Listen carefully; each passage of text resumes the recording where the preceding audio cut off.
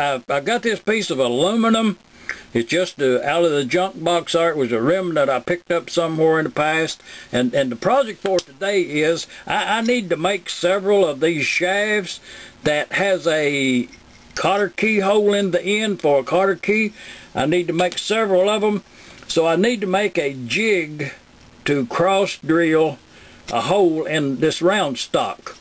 So what I'm going, that's the project for today. I'm going to put the hole in the side, and then I am going to put a drill guide matching up this way.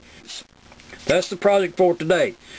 First off, there's no two sides on it that are square. The back side is square to the face, both ways.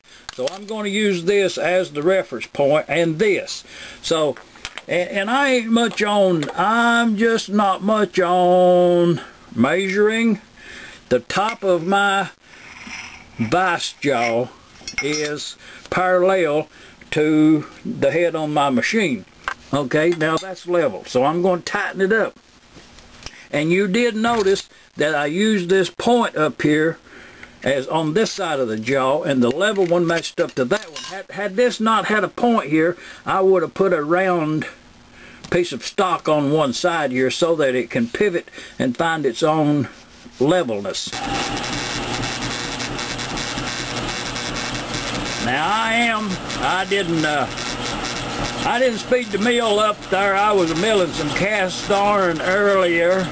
Well, there wasn't no need to change no belt for this little job right here, but you can see that it's a real nice shavings.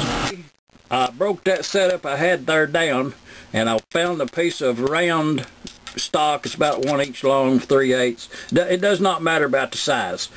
I did put it back in, and I repositioned the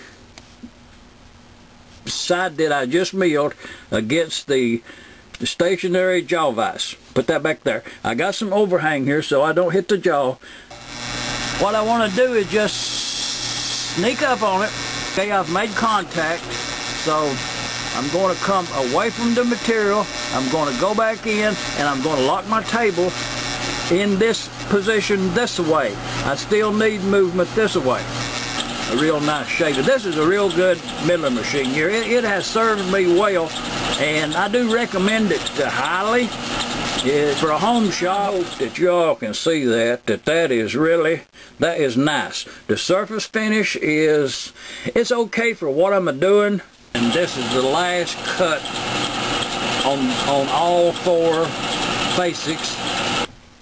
I have positioned the aluminum block in the vise, and I have it standing on two parallels at the bottom.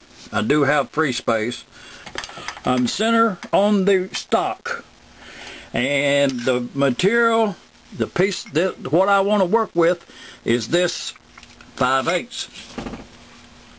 So and like I say, I am not concerned as to any dimension. The only concern I have is from the bottom of this stock to the bottom of the material. I would like to have an 1/8 of an inch or something in that area. Just by eyesight, I can get that. Now I can measure it. Don't get me wrong. I can do this right here and I can do the math on it. But there's no need to.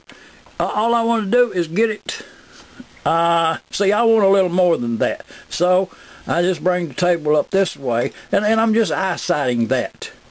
I can live with that right there. I'm going to lock the table at that point. There's just no need to, get her done. We're going to drill the hole.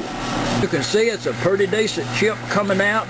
I do know that I have clearance on the other end of the material, but just get her done. We're done with that drill bit. We're going to drill the hole with just a light touch on the quill feed. If I had to do it again, I would do it the same way. So it's not a how to do, it's just the way I do it. I know you're wondering, how am I going to locate the hole in the top? Well, the way I'm going to do that is I am not going to move any positions. I have the table locked in both directions. I'm not going to move that, so all I'm going to do is untighten the vice jaw and turn it over and then drill the hole in the other side, and I'll be perpendicular to this hole. Just get her done. So that's what we're going to do. Everything's right. We're going to drill the hole. The drill bushing, it's a good fit. It's got a burr on the bottom, which I'll set free with a file, but that's a decent fit. Really good. We're going to have the right clearance here all the way around. And I am using a number 6 drill bit. Okay, we have completed the block, and I'm going to deburr the holes. I do not have a 3/16 drill guide. This is a 5/16, but the outside is uniform. So I will have an order in the mail in the AM of tomorrow with a 3/16 hole in it, and that will fit down in the top like so. Now at this point, with this drill guide, I could drill a 5/16 hole through the stock, but it would open up my hole in the bottom to 5/16 in order to drill all the way through, which would be of no consequences. That would be okay. But I'm going to use this jig primarily for a 3/16 hole. All thanks for this goes to Mr. Pete 222 here on the YouTube. He does, he has a series of machine shop and model engine videos, and by all means check out his videos. He is it's quite educational. He is a very good teacher. The way my drill guide works is I turned this stop on the lathe over. It's a simple turning with a stop, and this distance right here positions my raw material in the drill guide to where I want it at. So you put that in this end right here, hold it up there lightly, you put the raw material in the other end, and this will, if you remove that, this will go any position that you want to drill your hole. In this case, I want it to be a specific distance from the end, so I put that in there, and snug up the set screw to hold the raw material in the jig. At that point, I remove the stop, install, this happens to be a 5/32 drill guide, install it in the top, and snug it up. If you just are concerned about getting a hole through the round stock in this position, dead center, these works really good. I have one hole done, 14 more to go.